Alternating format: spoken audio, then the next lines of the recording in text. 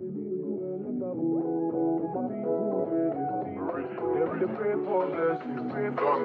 better living, are you feeling good tonight? This thing got me thinking of life.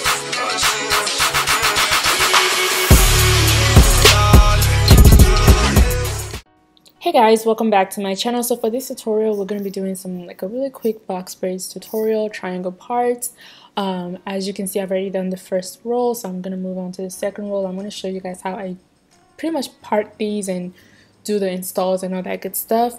There is a pattern that I use when I'm working on triangle braids. As you can see, if I'm doing large braids, I like to do 2 rows behind the ears, and then after that I proceed on from temple to temple. But if I'm working with, medium, which is what this is, like small and a large, and I mean small and a medium.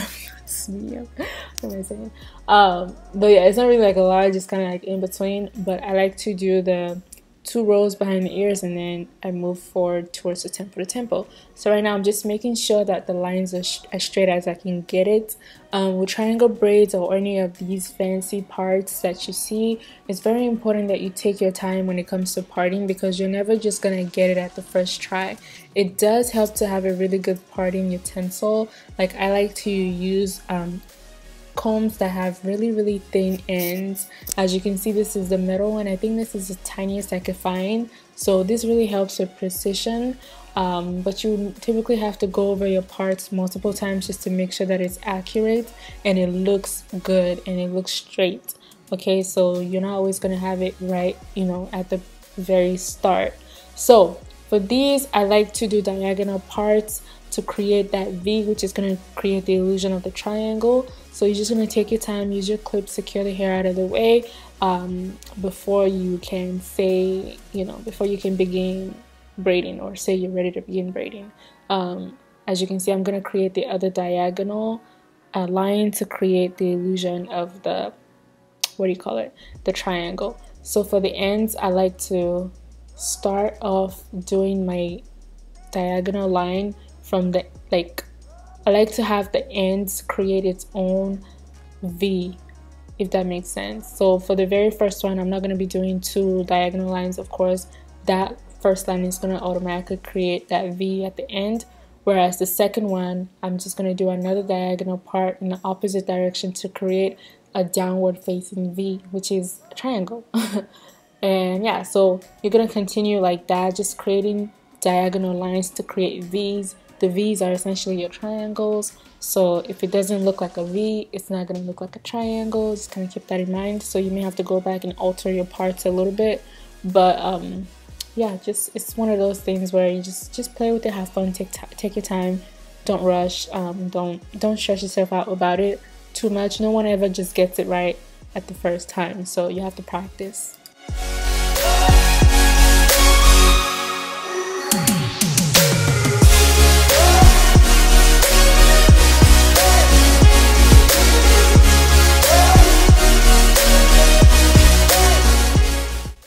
So when I'm placing the hair, I like to work in 3 strands, and then I distribute her natural hair into the 3 strands to match the strands of the braiding hair, and then I begin to crisscross. I do about 3 crisscross before I flip my hands over to start braiding regularly. Those 3 crisscross that I do are just to secure the hair onto the braids before I can actually start braiding the ends. So yeah, pretty much just flipping your hands afterwards. It does make a difference to kind of make the braids flow, and so I'm not kind of braiding awkwardly. But yeah, I always utilize product to help with flyaways. Like I always use, like I always mentioned, I use my Shine and Jam to help me with any stray hairs that may be hanging loose. So yeah, just use your product and just take your time.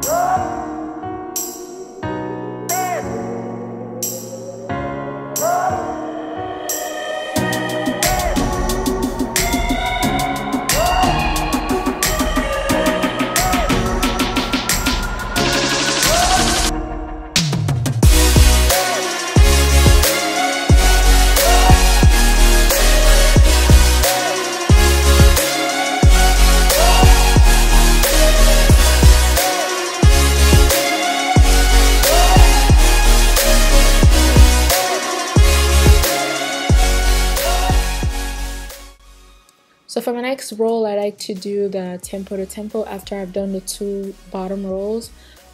So yeah, just do the tempo to tempo. Like I said, take your time. I like to do just a straight part first, and then I would typically go back afterwards to make sure that it's straight, just kind of have an outline, an idea of where I'm parting, and then I go back and clean it up.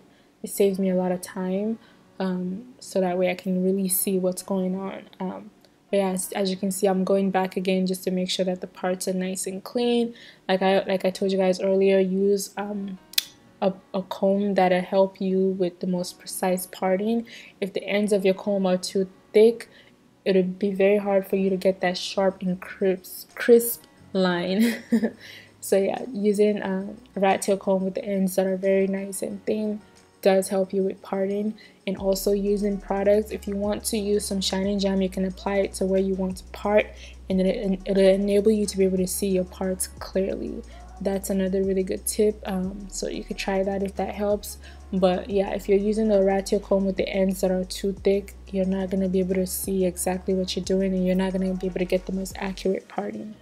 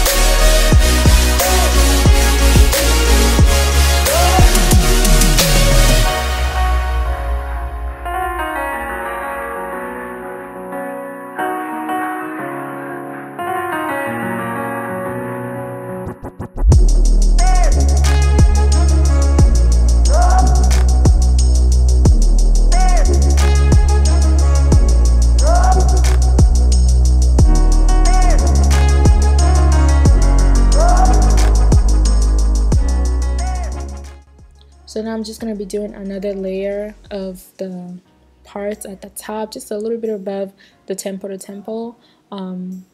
This is just going to be like from the arch of her eyebrows to the other side, the arch of her eyebrows, or the ends of her eyebrows.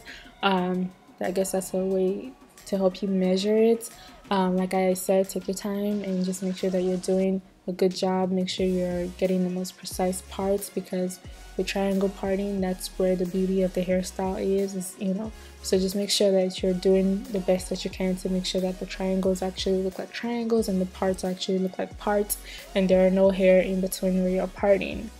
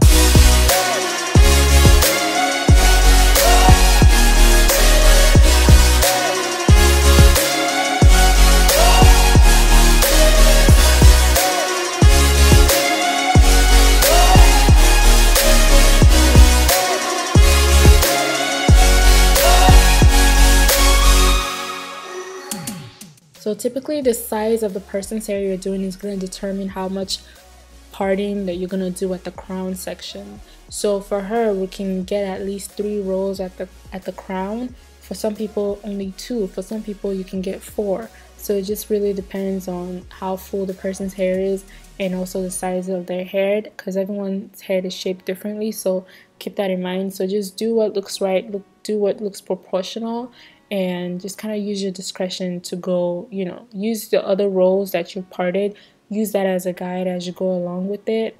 You know, it'll help you. So for her now, I'm gonna do 3 rows at the top. But yeah.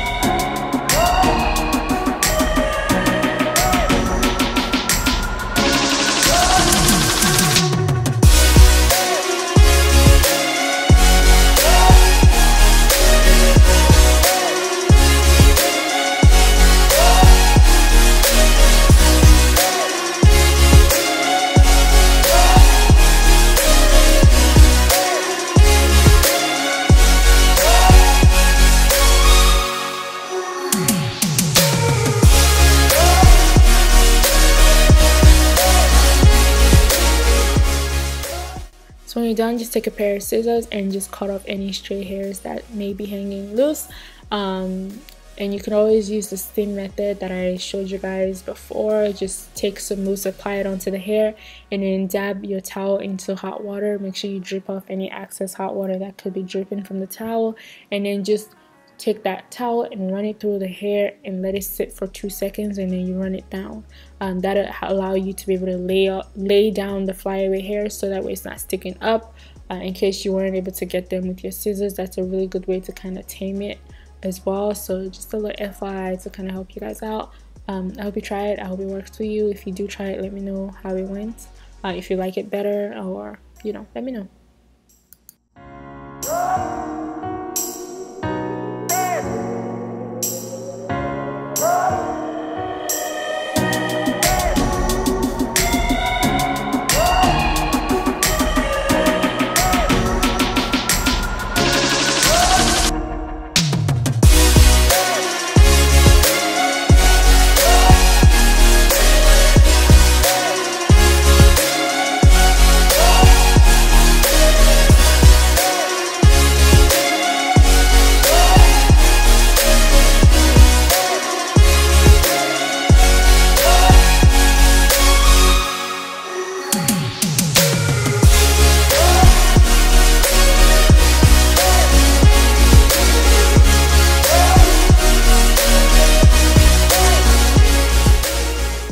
So now that you're done, you want to go ahead and accessorize.